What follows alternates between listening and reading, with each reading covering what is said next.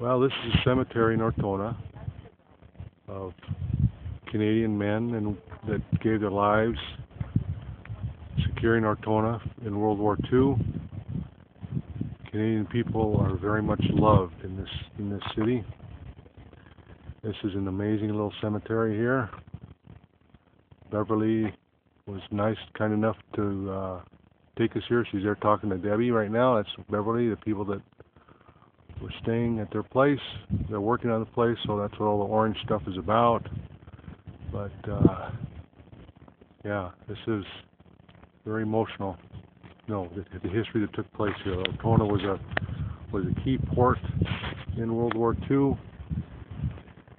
and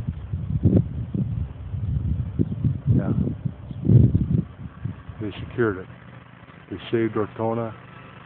The American cemetery is about an hour's drive south of here, but this is the Canadian people did a great thing for the city. So anyways, ciao for now.